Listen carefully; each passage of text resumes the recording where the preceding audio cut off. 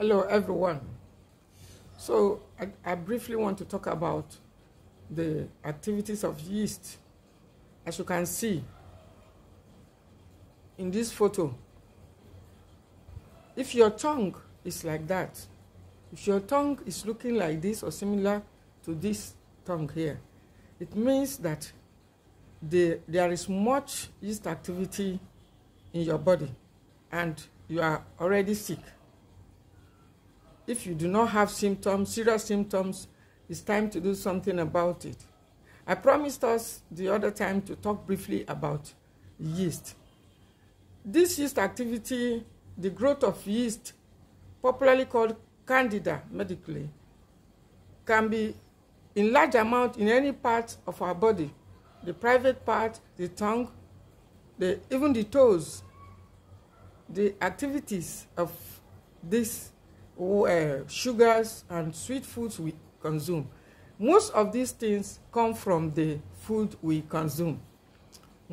Basically, sweet foods, high carb foods, sugars, biscuits, breads, processed food, white pastas, noodles, carbonated drinks, beverages like that, those with flavors and all such foods. They are the major feeders of this yeast. They feed on them and they grow more in number as long as we are bringing in such foods. But if your tongue is like this or something like this, there is something you can do about it to reduce the activities of yeast in your body. And that is by including yeast killing foods.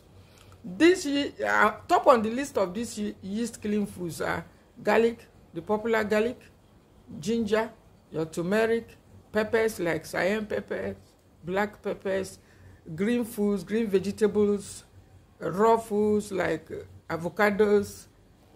Talk of foods like yeast killing foods.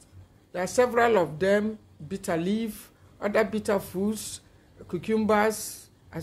Cucumbers. You can also include other rich foods like okra, foods like high protein foods, black-eyed cowpeas, and other foods that won't allow these things to take upper hands.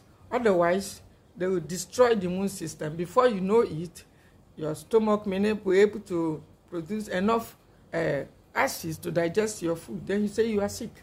So if yours is like this, then it's time to do something about it. Don't forget to follow and to share this, because everybody deserves good health. Thanks for watching.